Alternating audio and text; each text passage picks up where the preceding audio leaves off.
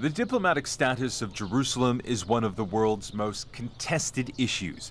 Israel calls the city its undivided capital and operates its government from there, while Palestinians claim East Jerusalem, which Israel occupied after the 1967 war, as the rightful capital of their future state.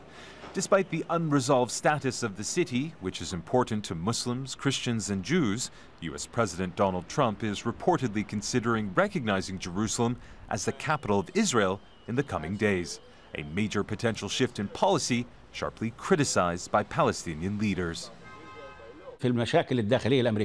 This is a very big issue.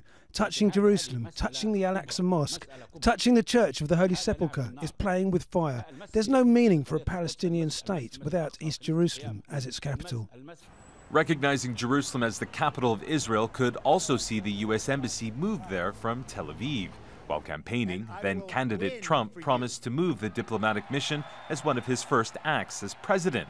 But in June, the White House issued a waiver to meet a deadline to either comply with a 1995 law mandating the move of the U.S. Embassy to Jerusalem or explain why doing so is not in U.S. national security interests.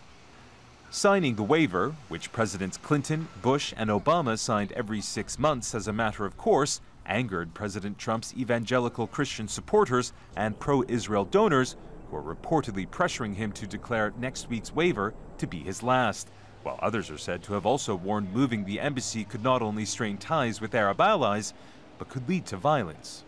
That's the big question. Will he go all the way, or will he leave that legal loophole open, I think? Because he would go that way. That would, in a way, placate his, very pro-Israeli faction, including his vice president, Pence, who's very religiously, motivated by this.